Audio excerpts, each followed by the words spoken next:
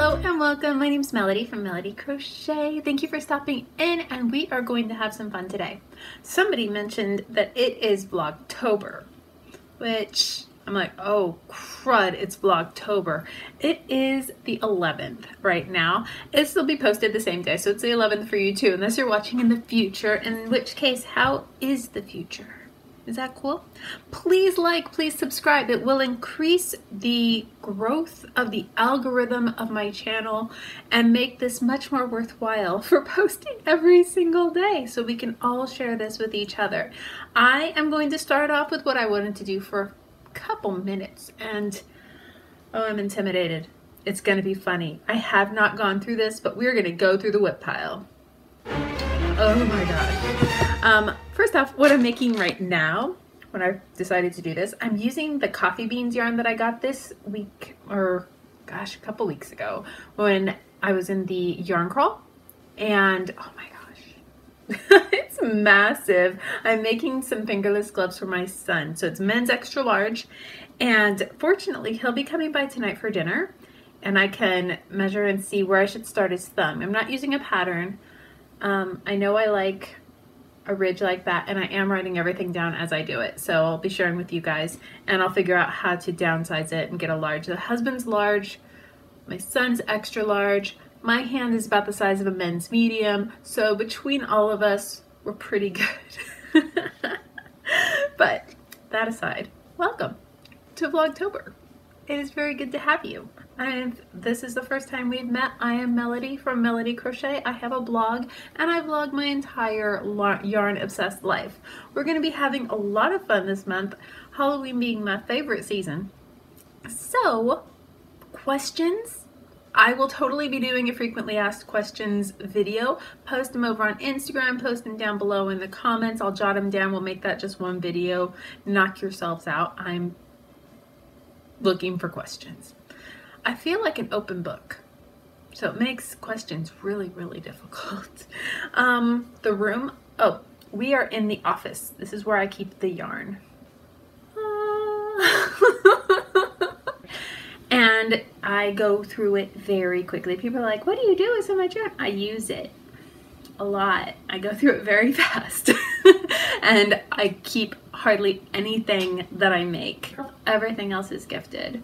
So much of my makes are Christmas makes that get given away, and so many things are called by other people, and just presents. I just see things in patterns and make patterns, and then I give them away. People say, oh, I like that, and I'm like, here you go. Oh, I'm sitting on one of my blankets.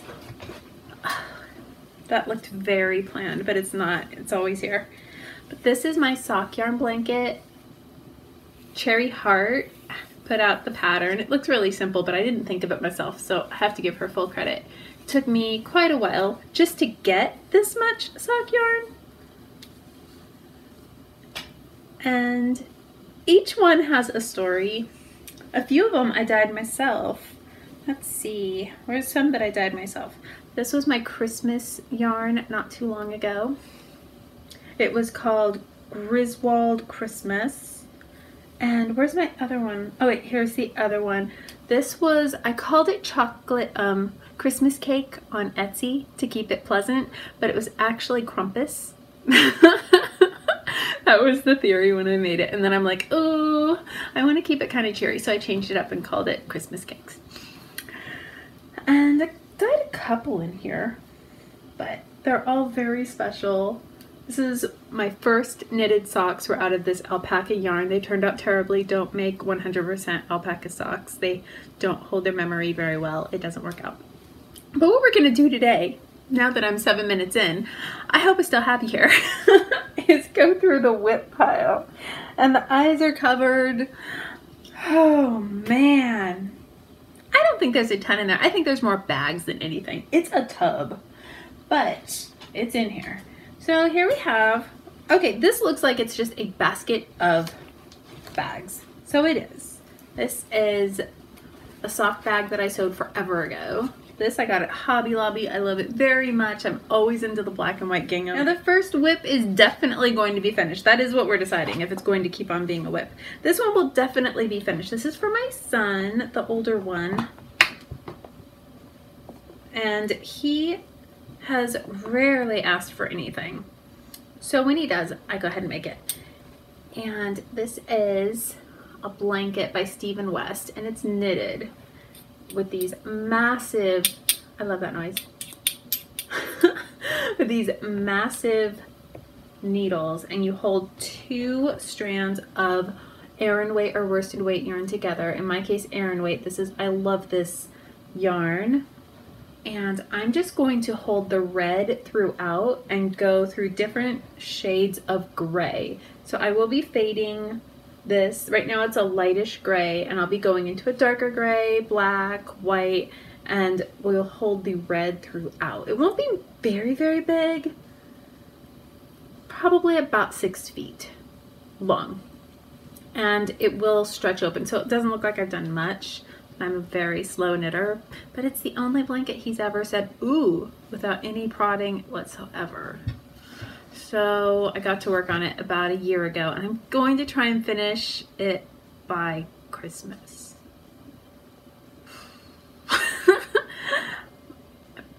I'm using my Dallas mug here. I just got coffee on my desk. This is from issue 84 of Simply Crochet, I believe. And all I've done is the big boring blank part. Now I need to do the stripes above, the stripes below, and this is also, I love this yarn, which is why it's in the same basket. This is a massive basket. I get these baskets over at Hobby Lobby. But this is really big. And this is for me, which means there's zero rush, and it's going to be very large in the end. This is 2, no, is it 2?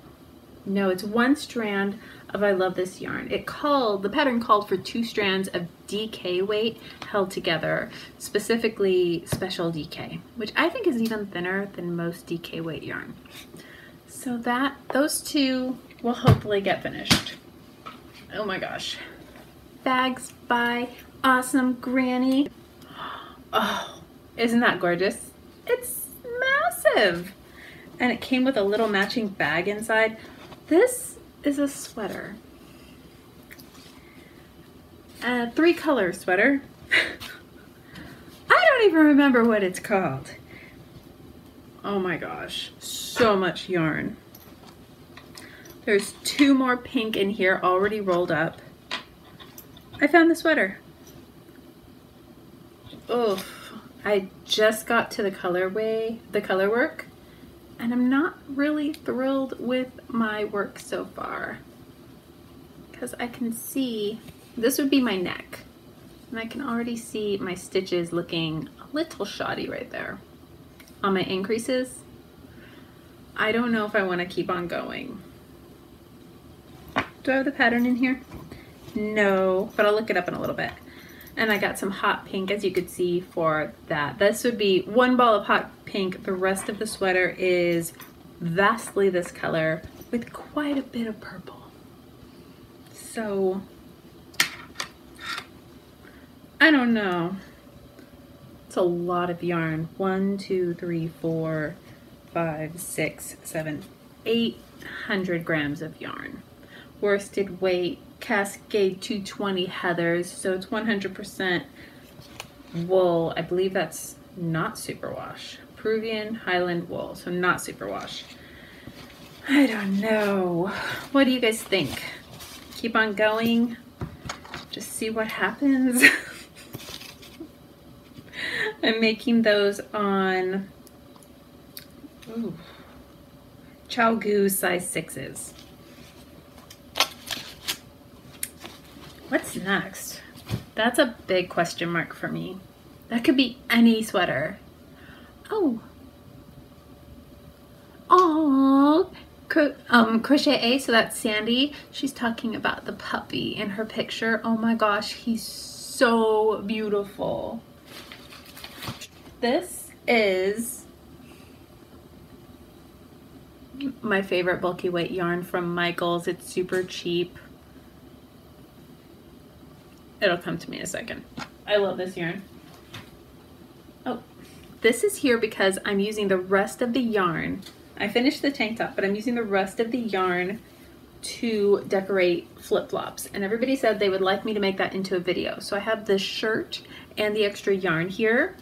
and I need to grab the flip-flops. So I'll try and do that before Halloween too. That would be a great idea for a video. It's super simple though. I'm not a highly decorative flip-flop kind of a girl. I just like them to match my shirt, especially if I have extra yarn. Like I only have this much yarn, so it will hardly take it. This is feels right here. This is all of my minis in a basket with my little scissors and measuring tape that I like to keep in the basket. This basket has been going for a very long time. This is another scissor and measuring tape. I keep these little bags of scissors and measuring tape all over so I could just throw them in whatever project bag I start. But I have quite a few from when I finished the blanket that I just shared with you, and now it goes into this shawl. I should have the pattern in here. Oh my gosh, it's so pretty. Basket of minis. Oh, this is Mustache Yarns. I have the entire set of Star Wars from her. So each of the colorways is colored with a theme of a character in Star Wars.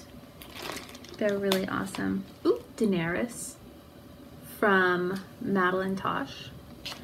So I also have 2 balls of Knit Picks Hawthorne Bear. And I have that here because I am striping white in between each color. So that's my neutral in between the colorways. And this has been my nativity calendar project for 2 years now. This will be my 3rd year. But being as it sat waiting for me, the needle broke. So right here, like snapped off. I don't say they're bad needles because of it. It's the Knit Picks Knitter's Pride, the pretty rainbow wooden ones. I mean, I did get 2 years of use out of it. So it's not like, oh my gosh, useless. And it came in a set. So I have already replaced the size. I just need to put them on here. But yeah, that scared me so much. I'm really not great at picking up stitches and fixing dropped stitches. So I thought it might have been a goner, but it's not. That's my little Christmas stocking stitch keeper right there where I marked the middle. It's a really easy pattern. I probably have it in here somewhere. Oh my goodness. Edison. It's not picking up how bright this is, but this is Madeline Tosh in Edison, and it's just day glow. Before all the fluorescents came back and everybody started having fluorescents, I grabbed that when they took it out of rotation. I have some really pretty colorways in here. If you guys have any other projects that you do with minis, let me know because I'm prepared. I also have 2 magic balls from bits that were too small to add. Okay, so that will definitely be carried on. That's going to be a Christmas project. We're digging, we're getting through. This is actually my Halloween bag. Somebody quilted it for me. Is it amazing? It says vampire. It's a little discolored, but I kind of like it. It adds to it. It looks very old-fashioned. And it's amazing. I got it in a swap years ago, but I always carry it with my project when I'm on the go this time of year. Maybe I could carry the blanket in that. It would make it a little bit more portable. We'll see. Ooh. I copied someone because it's amazing. This is Red Heart Stripes in Neon. I think it's just called Neon Stripes, and it does this all by itself. I had to do a little bit of color planning around the handle right here to make some shorter rows, but aside from that, it just came out just like that. Amazing. But again, I think I might have more project bags in my WIPs than not. Uh-oh. I might have more of these in there, we'll see. But this is, I love this yarn, made into different squares from the 200 Squares book by Jan Eaton. Love Jan Eaton. Oh my goodness. If I see a book by her, it's already purchased. I love it. And I just make them when I have some extra yarn. and then someday it will be a blanket. So this stays, but it stays in the WIP pile until then. Oh, I was gonna make this forever ago. This is a practice knock-up. This is Red Heart Higa? Huga? Hug? Yeah. Sometimes I know how to spell it after I Google it. This is the swatch on a J hook. And this is what I was making. It is a very plain cowl. And it's so soft. I love this stuff. And then the hood will meet it at the front and go all the way around. So it's a hooded cowl, but it's a big hood. Because a lot of them have the little hood and it kind of sags up front. I don't like that. I want it closed. So I'm making myself a little super comfy cowl. It's pretty much done. I'd say 95%. I just have to decide how I want to close the back. I don't like it when it looks too pointy and elvish. So I'm probably going to make a round circle and kind of fit it in there like an insert. And that's what I'm doing with this little mock-up, trying different ways of handling that pointy area in back. If it's going to be pointy, I want to make it extra pointy. If it's going to be round, then it should be round. I don't like it when it's just, boom, a rectangle. That's unappealing to my eye. What kind of hook am I making? Is that in here? Yeah. That is on an L hook, so an 8mm on my Clover and More, which I love very much, and a little pumpkin keeper. Okay. Yep, this yarn's name still has not come to me, but we're gonna see several of them. I am making a market bag out of comfy cotton. Anybody else? I guess I should finish it. I have that much though. I wanted to use the whole thing. I'm using a J hook and just kind of winging it. I'll probably do about 10 more inches of mesh and then do a nice handle just long enough to go over my shoulder. That way it can hold lots of stuff. It doesn't have a hook with it though. That bugs me. Oh, it's a bag.